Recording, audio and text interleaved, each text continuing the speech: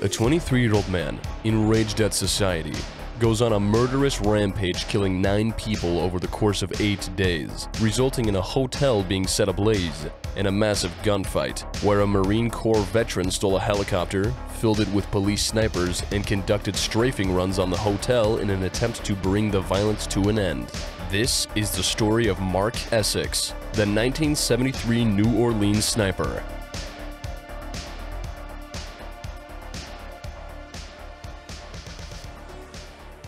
Essex grew up in Emporia, Kansas, and experienced a normal childhood, where he was regarded well by his teachers. After high school, he attended Emporia State University, but dropped out shortly after. Unsure of what to do with his future, his father, a U.S. Army veteran, suggested he enlist. He took his father's advice, but opted to enlist in the U.S. Navy at the age of 19. Completing his basic training with exceptional results, he would later enroll in the Navy Dental Center.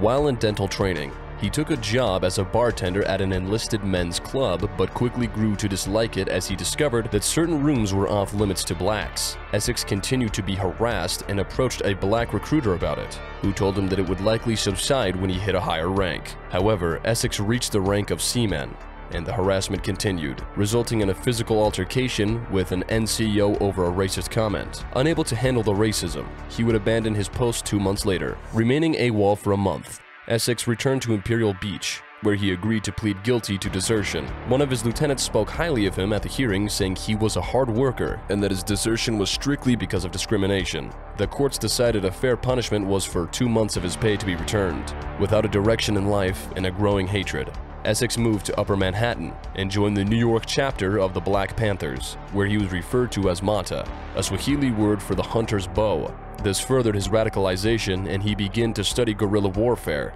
and adopt the extremist views of the 1968 book Black Rage. He would then purchase his first firearm, a Ruger 44, and began to constantly practice with it on the outskirts of Emporia. Over the next year, he moved 4 times across the country until he ultimately ended up in Central City, New Orleans. Through the Total Community Action Program, he enrolled in classes on vending machine repair and African studies. Sitting alone in his small apartment, he would memorize Swahili and Zulu phrases and write them across his walls and ceilings.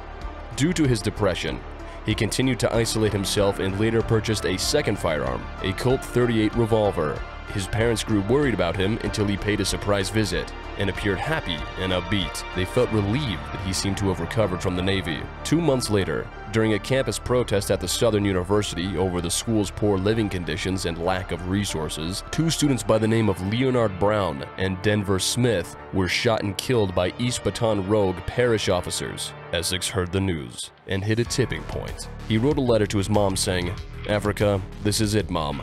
It's even bigger than you and I, even bigger than God. I have now decided that the white man is my enemy. I will fight to gain my manhood or die trying. Love, Jimmy."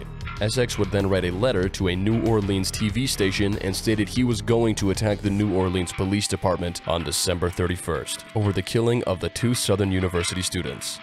On New Year's Eve, Essex parked his car a block from the New Orleans Police Department, retrieved a duffel bag from the trunk, and made his way to a poorly lit parking lot across from the police station, hiding between cars. He braced his rifle and shot at 19-year-old cadet Bruce Weatherford. As he walked towards the police gatehouse to report for duty, Weatherford dove for cover behind a car while the man he was relieving, 19-year-old Alfred Harrell, ran to his aid. Essex shot him in the chest and wounded a second responding officer, Lieutenant Horace Perez.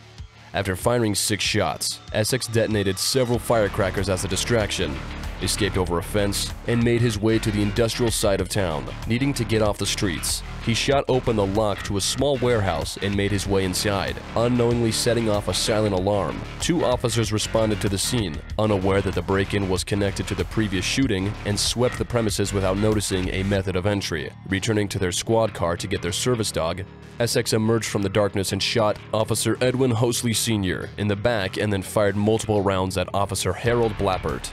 Pinned down, Blappert radioed for backup and fired 4 shots at Essex.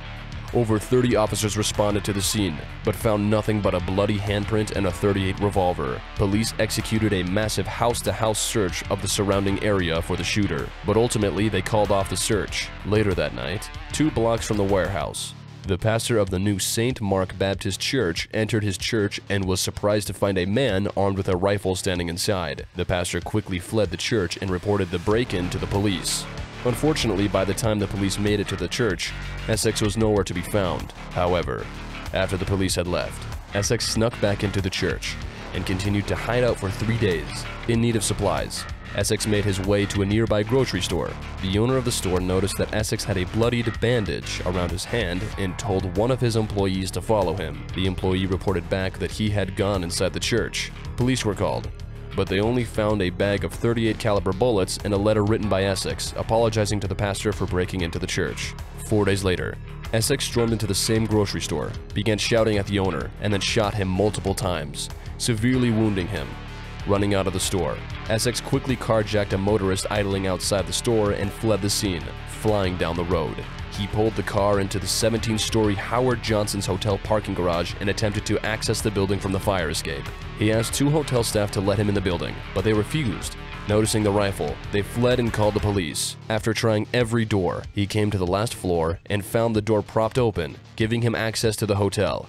As he made his way down the hall, he shot and killed 28-year-old Dr. Robert Stegall and his wife as they exited their room. Inside the couple's room, he set the phone books on fire and placed them under the curtains before dropping a Pan-African flag beside the bodies. As he descended to the 11th floor, he continued to set fire to rooms and shot and killed the hotel manager. The first 2 officers at the scene, Michael Burrell and Robert Childress, began to sweep each floor. While on a lower floor, an employee told the officers that the shooter was on one of the upper floors. The officers entered the elevator and ascended to the 18th floor, but became trapped due to smoke in the elevator shaft. In the meantime, Essex would kill one more person. A large number of police and firefighters arrived on the scene and quickly established a perimeter.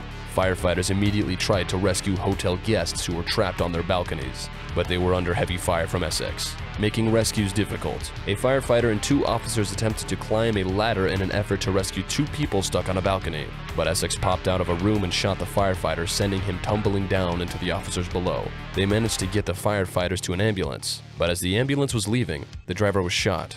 Minutes later, a police sniper made his way into an apartment across the street to get an angle on the shooter. Immediately upon opening a window to get a better view, he was shot in the jaw, tearing it to pieces. He walked himself to a nearby hospital to seek treatment. Over the next hour, Essex would shoot 4 more officers before making his way to the roof and taking cover inside a concrete cube as his ammo reserves were near empty. However, what no one was prepared for was Lieutenant General Pitman. Pitman was the commander of the Marine Air Reserve training in Louisiana and was closely watching the shooting unfold on TV. Unable to sit back and watch, he quickly assembled a crew and, without authorization, commandeered a CH-46 helicopter and flew to the scene. Pitman was no stranger to combat.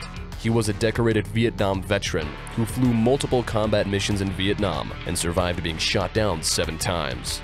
Upon arrival, Pitman landed the helicopter and allowed 5 police snipers to board. He then conducted multiple strafing runs on Essex's position, firing hundreds of rounds. Essex remained in the cube for over 7 hours.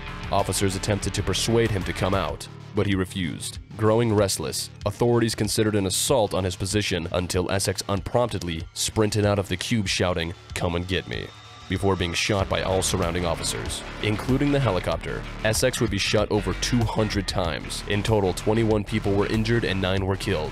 May these officers and members of the public rest in peace.